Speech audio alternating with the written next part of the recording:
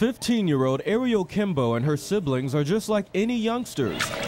They like playing by the pool, skateboarding, and of course, getting online. It gives me something to do. And these days, there are a host of social networking websites where teens can catch up with other teens. Only problem, authorities say, the internet is becoming a playground for predators. You can hide behind the internet. You can make up whatever you want to make up. Your age, your name, your picture, anything you want to make up, you know, because you're hiding behind that screens. Which could lead a teen to think they're chatting with someone their own age when they're really making friends with an adult stranger. An adult stranger only a mouse click away.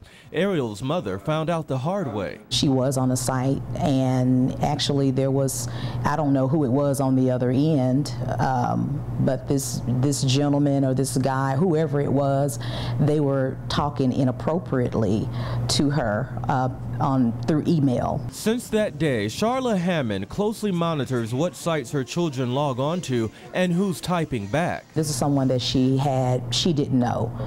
And she just didn't know. She didn't know what she was getting herself into. Don't think that, well, my kid won't be talking to somebody, you know, that they don't need to be talking to through a chat room, because it happens to good people.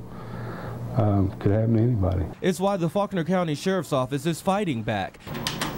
This year, the office launched a special unit targeting sexual predators hiding on the internet. It means long, odd hours to catch them in the act. Some of these people sleep in during the day and they get up and stay up way late in the night getting on the internet, so that's what we have to do. Since January, Faulkner deputies have investigated at least 10 cases and made half a dozen arrests, mostly predators involved with child pornography. I know that it's out there. I mean, there are people that want to do crazy things to children. Now Hammond won't allow her children to visit many popular social networking sites, and the family computer is always in plain view.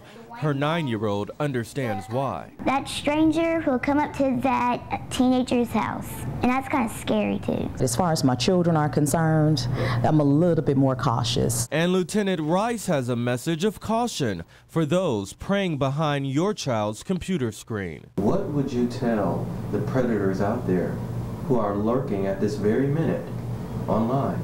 I would tell them that keep doing it. I mean, if you keep doing it, we know who you are. We're going to find out who you are. You can't hide behind the computer. It's all out there, and you'll be next, and we'll be knocking on your door tomorrow. Ready to put the offender hiding behind the screen behind bars. Brent Solomon, Fox 16 News.